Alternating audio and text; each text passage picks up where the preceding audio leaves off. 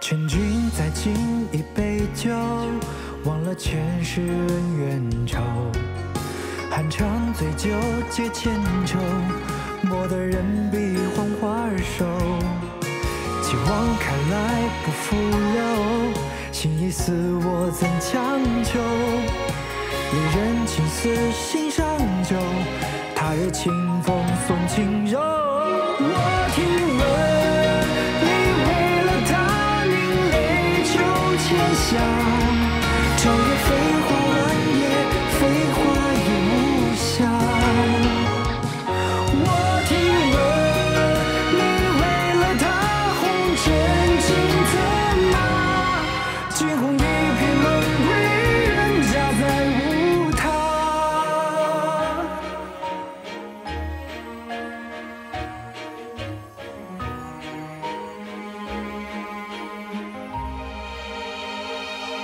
我听闻你为了他凝泪九千下，朝夜飞花晚夜，飞花已无暇。我听闻你为了他红尘尽策马，惊鸿一瞥梦归人家再无他。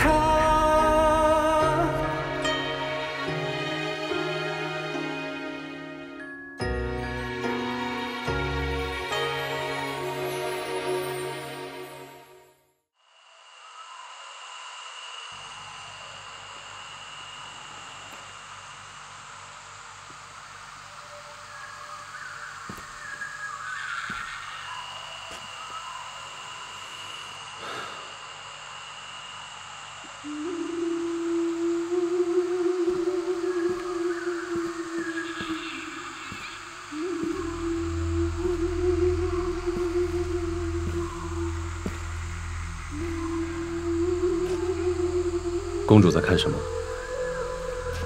将军，无双这几日未曾出门，今夜看月色宜人，便一个人出来透透气。殊不知惊扰了将军。哪里，我也是想出来透口气。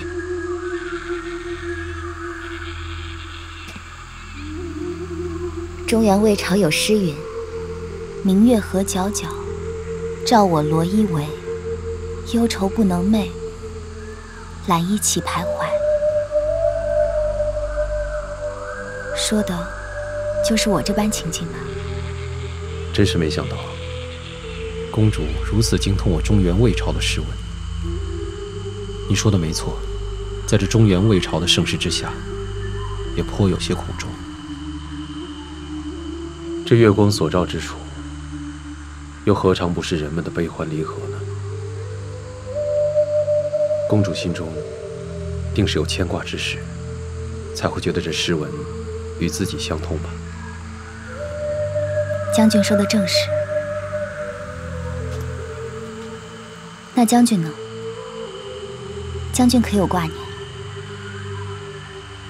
我前几日没有见到圣上，每次都被神策军拦在殿外，也不知道圣上的情况如何。另一方面，听宫人讲，裘万良已经几日未进宫，这其中必有玄机。看来乌云想要遮月，将军可有所准备？萧某自幼孤身一人，得师父养育之恩，得朝廷知遇之恩。虽然责任不能与公主相提并论，但是萧某希望能够保护好这圣安皇城。我阿爹曾说过，想要鼓舞一个勇士的心，金钱和刑具是无用的，有用的是世间最柔软之物。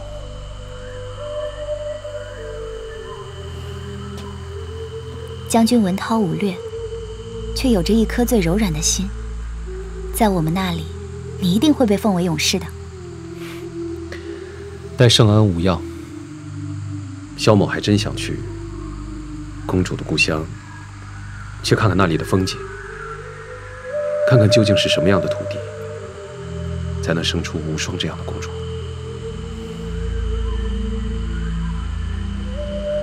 那无双就盼着能带将军一览罗月风采的那一天。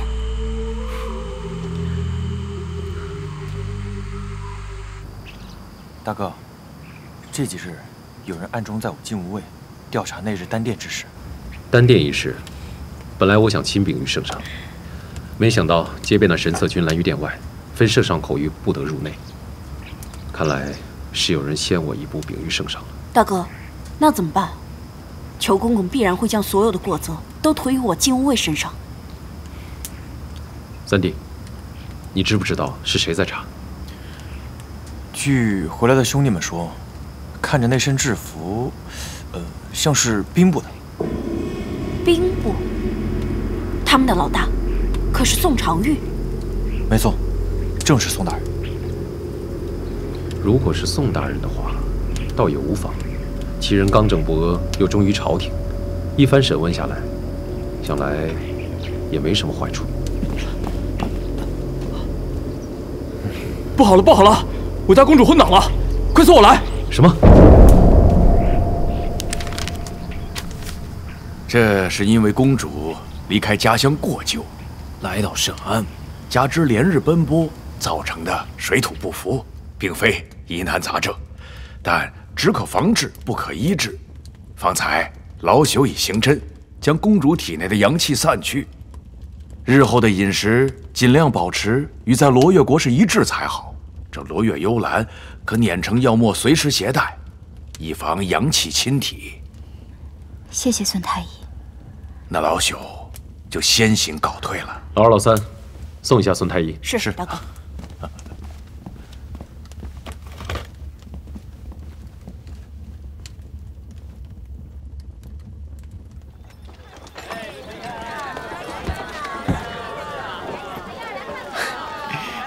哎，月姐，你看我这身。老三，你低调些，别惹人注目。月姐，这你就不懂了，越是贼眉鼠眼，就越招人怀疑。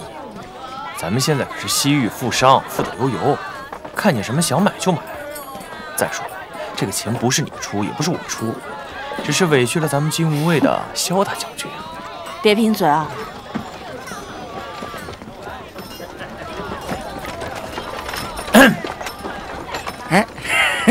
老板，你这儿都有什么宝贝啊？拿出来让我们瞧瞧。贵客请看，这些都是我罗越国的宝贝。夫人，有没有什么喜欢的？我通通给你买。只要是你买的，奴家都喜欢。只是奴家什么都不缺，在这圣安城的家中觉得有些枯燥无聊罢了，想买些生动的装饰之物。这有，姑娘请看，这个你可喜欢啊？这个挂饰家中已有。老板，还有些什么宝贝啊？你拿的这是什么劳神子？我家夫人要的得是全圣安谁也买不到的最宝贵的东西。夫人莫生气啊，你千里从罗越随我来，我定会替你寻得家乡之宝。谢谢相公。客气。哎呦，两位可真是恩爱有加，令人羡慕啊！夫人可是喜欢花草啊？啊，我罗越国有一独有之奇草——罗越幽兰，只可惜啊，从西域到圣安，路途实在太过于遥远，这花草在半道上就已经枯死了。不过我这儿倒是有一件宝贝，只是什么？只是太过于昂贵。能有多贵？1两黄金。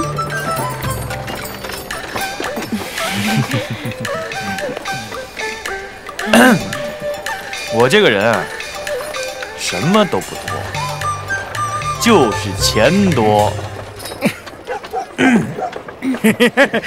好，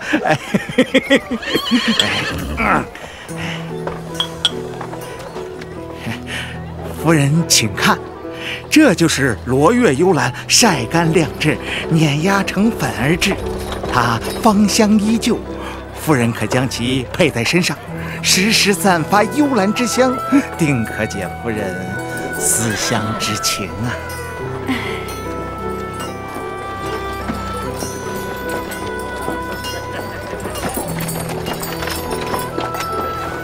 老板，还有多少这样的？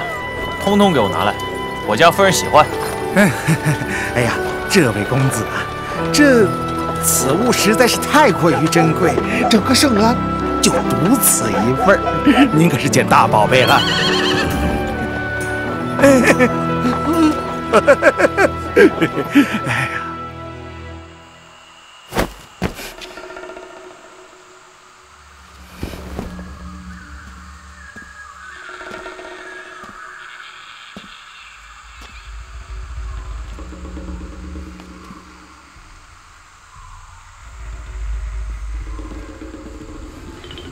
给义父请安，义父唤女儿来，有何吩咐？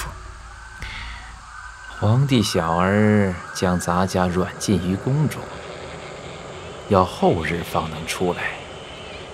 看来丹殿的事情是引起他疑虑了，咱家也有些担心呐。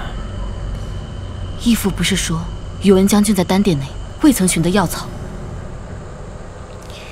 那是在丹殿中所发生的事情，你我都不在场，听的也是一面之词。如果真的找到了仙草，治愈了皇上，那么咱家又得等到什么时候啊？老天助我灭了他李氏，太宗荒谬，沉迷于修仙炼丹，引来的祸啊，害了他的后人。老天助我灭他李氏，重振魏朝的繁华，这是何等好的机会呀！义父莫恼，义父乃天命，必将真龙劈身，请义父吩咐，女儿必不辱使命。你且过来。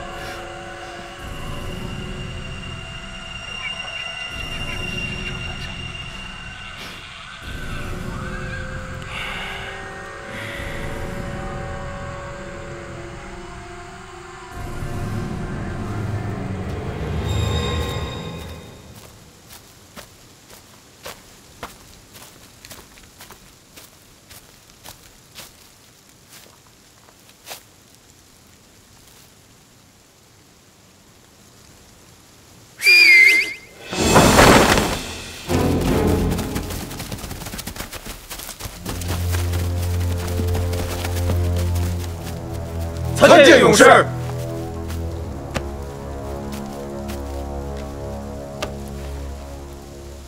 你们来得挺快的嘛。回勇士，我等乃罗越王族影卫，来无影去无踪，以保护公主安危。那我前些日子怎么没见你们四个？我们4人一直在暗中护卫，此乃圣安。若无危机，国师令我等不可随意现身。勇士召我等来有何命令？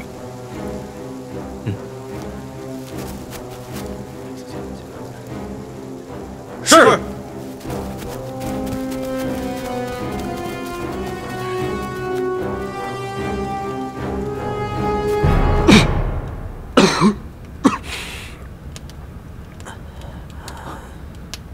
回圣上的话，臣已查清丹殿一事。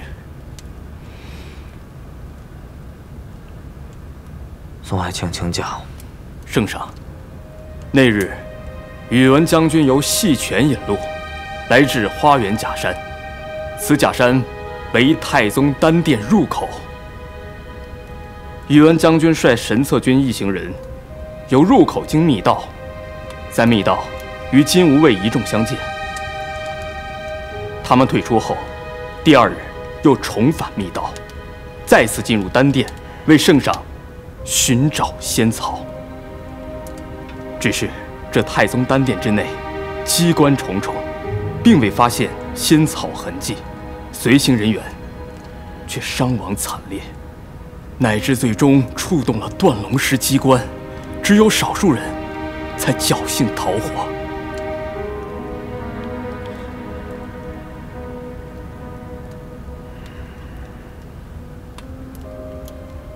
太宗丹殿重现世间，为寻所谓仙草，众多将士命丧黄泉，实乃朕之过。圣上，此乃军事荣耀，圣上万不可自责。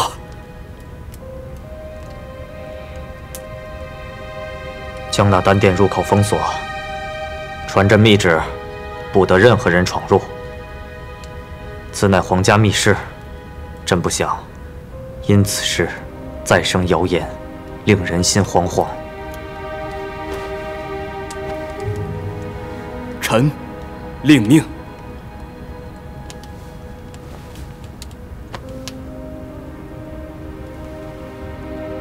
臣告退。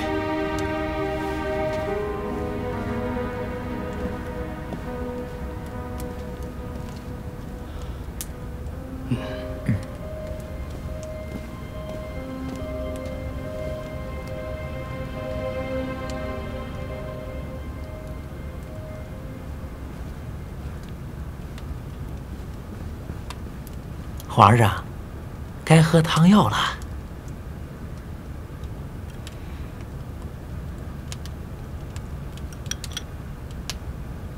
邱爱卿，奴才在。那日丹殿之事，朕已获知。身侧君金无畏，忠勇可嘉。传朕口谕，犒赏当日勇士，安顿好忠贞遗属。奴才遵旨。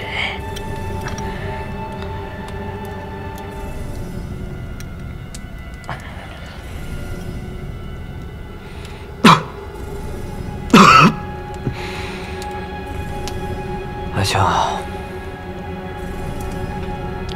朕自登基之日，你便陪在朕的身旁。朕的心意，你是最了解的。奴才对皇上的忠心，那是天地可见的。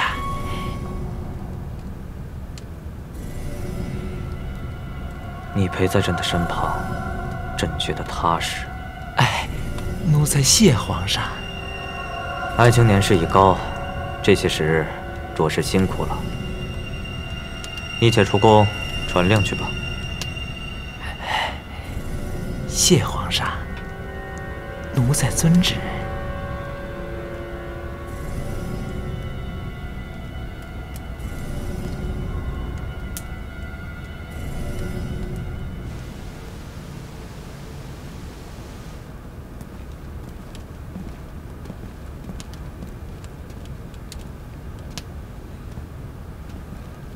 哎，公主怎么来了？公主，三位将军给无双栖身之所，并救无双性命。无双是来给三位将军做正式拜谢的。公主，公主不必多礼，这是萧某应尽的职责。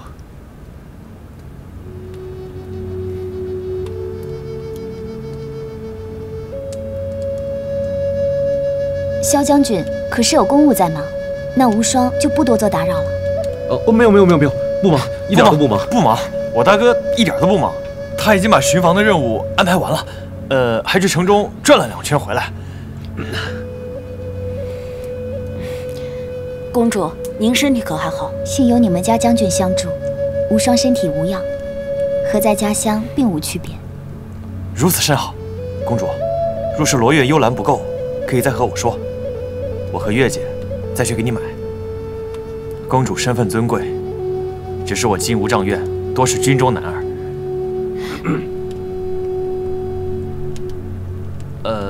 除了我月姐，我月姐是巾帼英雄，男儿中的男儿。我的意思是说，如果公主觉得寂寞，可以找月姐作伴。公主何等金贵，怎可与我等作伴？月姐，这公主也许以后就是咱们的大嫂了，咱俩熟悉熟悉多好。老三，不许胡说八道。公主，我三弟爱开玩笑，失礼之处，还望你见谅。林将军为幽默之人，无双不曾见惯。你们圣安人真会说笑。公主是第一次来圣安吧？无双自小在罗越国长大，是第一次离开家乡，自然也是第一次来圣安了。我们魏朝昌盛繁华，好吃好玩的数之不尽。只是公主现在出入不便，若是日后有机会，一定要好好领略一番。你说对吧，大哥？大哥，对，领略一番。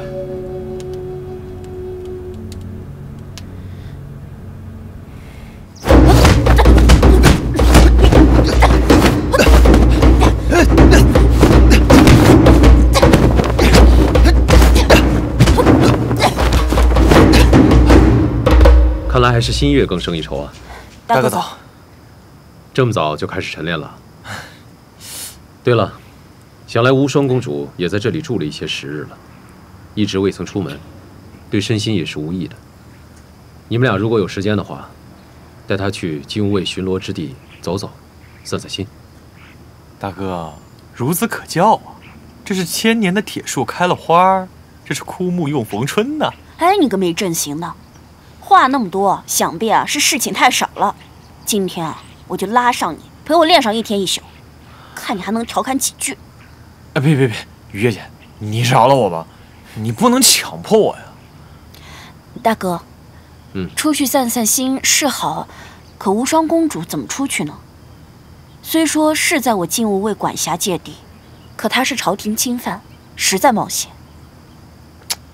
这还不简单？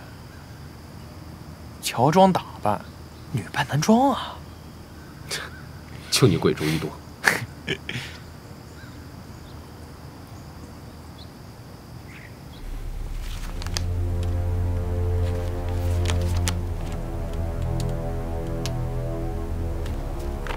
都是些污蔑诽谤之言，公公不必介怀。宇文将军一向有勇有谋，但是朝堂之事，你还是欠缺火候。无双公主觐见皇上，那是咱家一手推荐的，结果皇上身中妖毒。听闻太宗丹殿有仙草灵药可解百毒，却被绝户断龙石给毁了。哼，这两件事情，咱家自然是难辞其咎。那朝堂上那些个老贼们，伺机已久，是绝不会放过这大好良机的。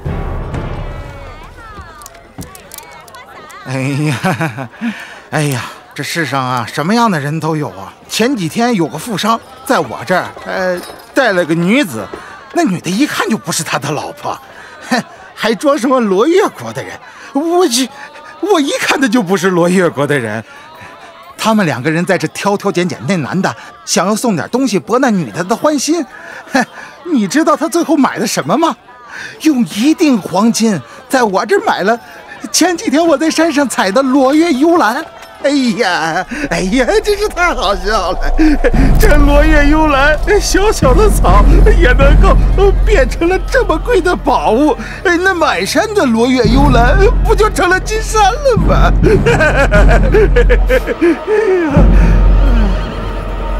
谢谢老板。不用谢。丹殿之事，确实卑职失职，卑职愿意领罪，以解公公之忧。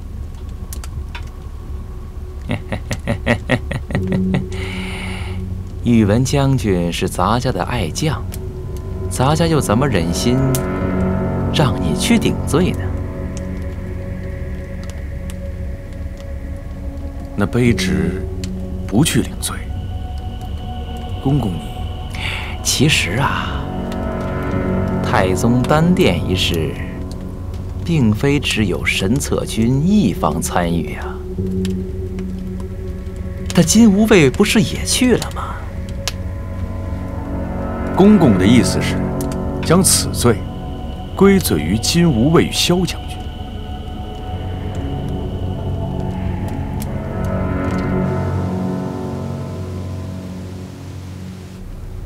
公主扮成男子的话，需男子协办更为自然。老三，这事儿就交给你了。我？我可不行。大哥啊，不是我推脱，我的功夫不如你和月姐。这公主身份尊贵，这万一要出什么事儿，我可担待不起啊。那依你的意思呢？我的意思是，不如大哥去吧。大哥也好久未出去了，不如让大哥陪公主出去游玩办事。正好，我也许久没有和下面的兄弟们聚一聚了。你这天天巴不得躺在床上的人，这个时候想着下面的人了。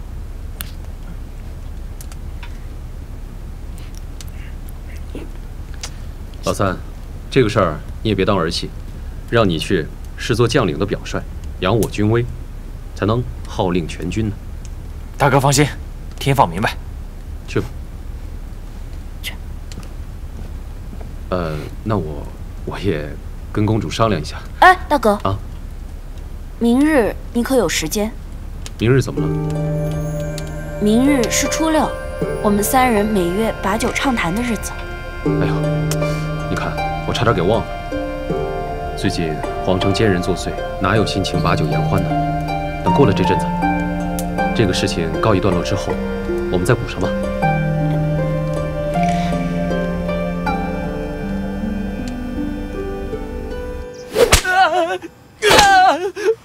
我再也不敢了！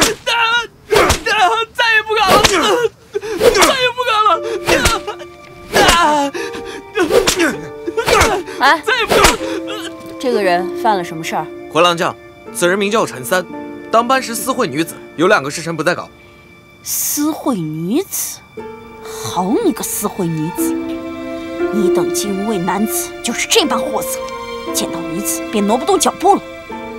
本将今日就要用军法好好教教你，何为兄弟，何为军队，何为规矩？私会女子，私会女子，私会女子，私会女子！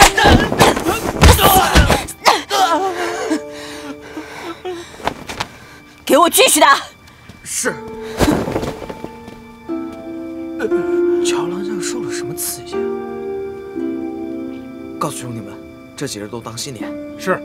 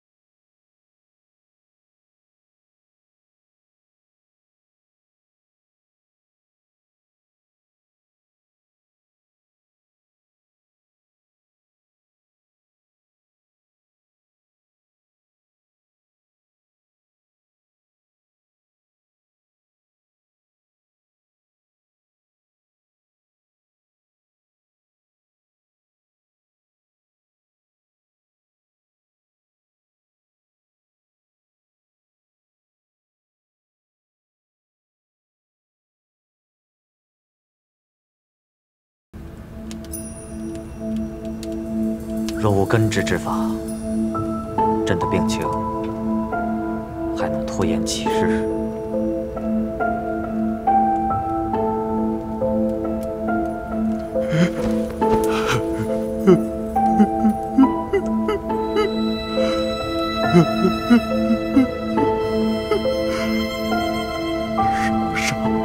圣上，还有1月左右。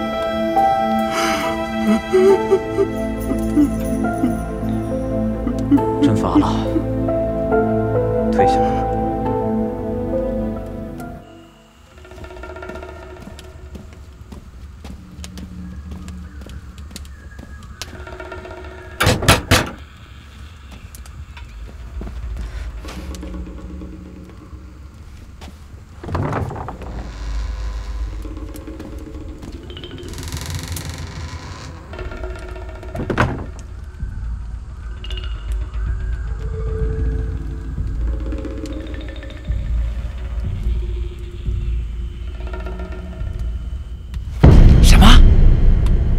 说的可是真的？千真万确。女儿在集市调查西域仙草一事的时候，发现了无双的踪迹。女儿想，这贱婢不会躲在城内，便出城寻找。没想到在树林里发现他那随从，我一路跟随，他去的竟是金吾卫的帐院。金吾卫帐院？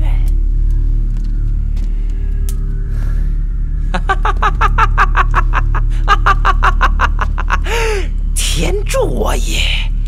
萧云帆，你竟敢窝藏刺杀皇上的凶手，洒家让你死无葬身之地！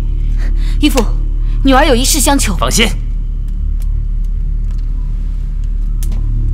你替洒家办了这等大事，洒家就将罗月公主交你处置，让你报仇雪恨。多谢义父成全，让女儿得以报杀父灭门之仇。女儿愿一世追随义父，赴汤蹈火，在所不辞。起来吧，明日可是个大日子，莫要让洒家失望了。义父放心。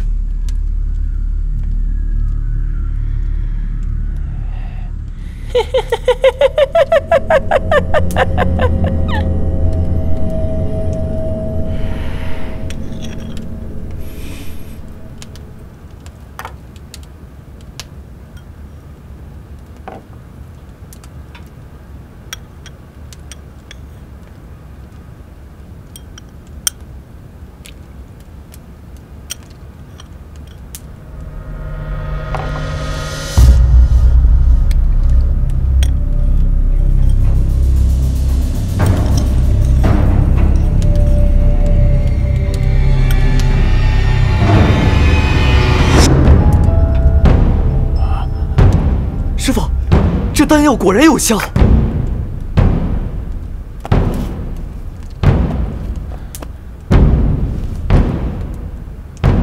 搜传来马车，去金吾卫帐院。是。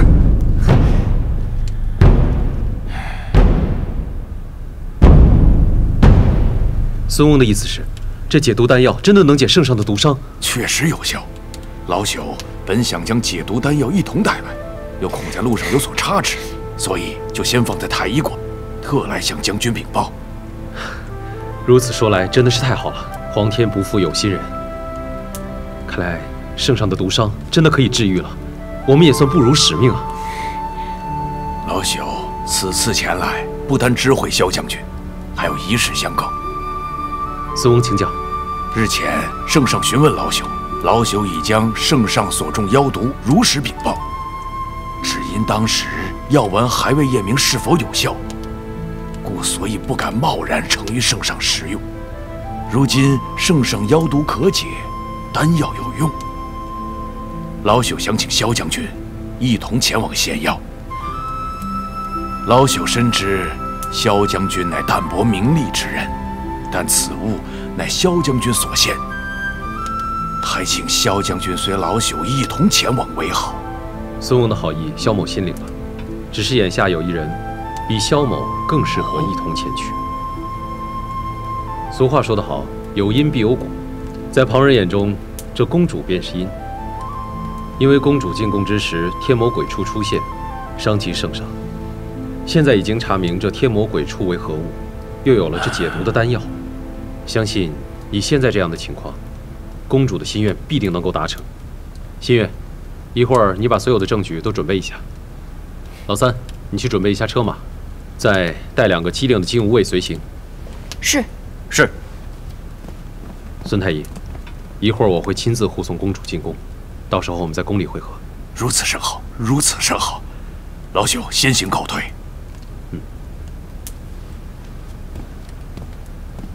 公主，你也去准备吧。好。